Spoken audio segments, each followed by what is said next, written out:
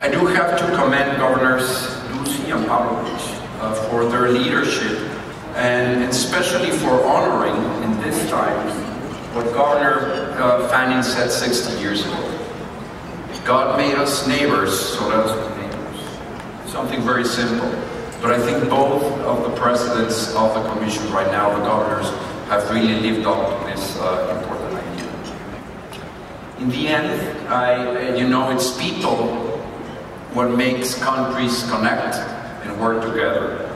And the Commission has been bringing people together for several decades now.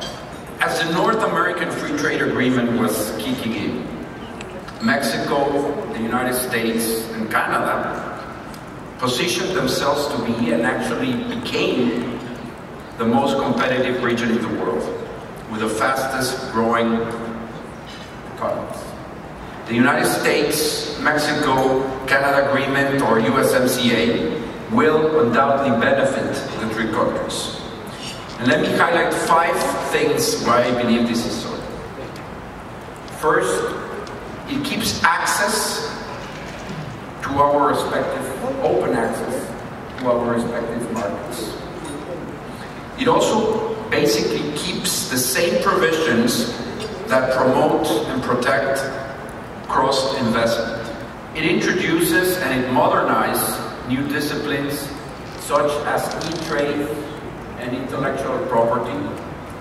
And also, and I think this is important, it does have a new chapter to get more small and medium enterprises into the mainstream of international trade, which is, I think, one of the criticisms that has been made out of NAFTA, and I think is largely correct.